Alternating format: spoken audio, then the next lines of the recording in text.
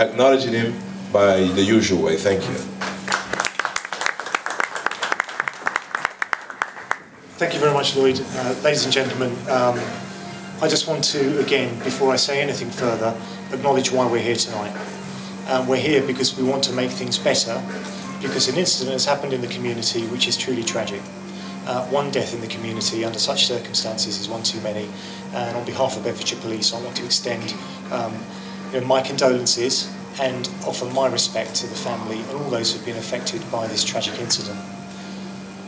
I think as we look forward, we really do see this as an opportunity to improve relationships, to build stronger partnerships, to actually look at really the root causes of what needs to be done and ensure that action stems from that.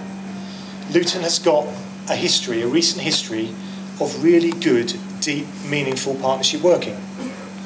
And it works in a number of areas.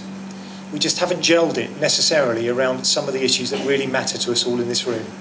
And this is a golden opportunity where something has gone so very wrong to turn that into a positive and make sure that really good outcomes come. And I'm really committed to that. And when Lorna said to me, can you stand up in front of the room and explain your partnership pledge?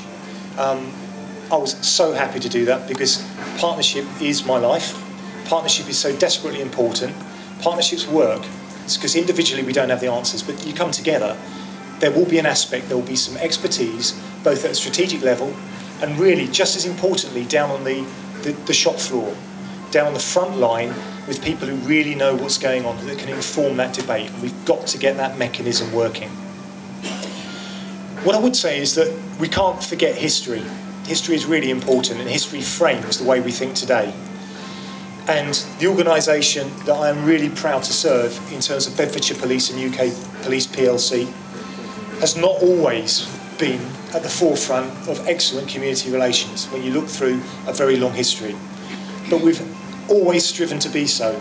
And I think we've come on in leaps and bounds over recent years, really recognising some of the tragedies that came out of the murder of Stephen Lawrence and actually changing the way we think and the way we act as an organisation. And you do have a generation now of police leaders and police officers who by and large are totally committed.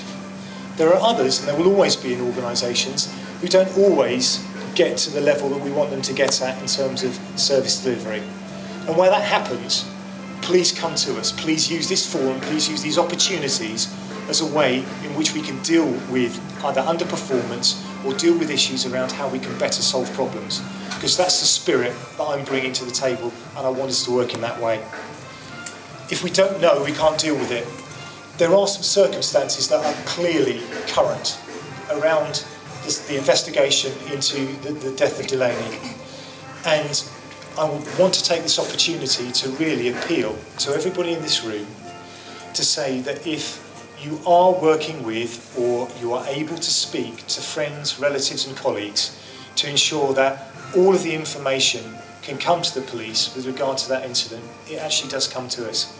There are people who are reticent, there are people who feel that there's a lack of trust, there's a lack of respect that's shown by the police in these circumstances. What I can say to you is that I've been actually shocked to the core by this incident around the fact that we have got it. We've got an opportunity now to really deal and to bring some closure to the family and to build that trust and confidence in a way that, you know, a grieving family do get outcomes.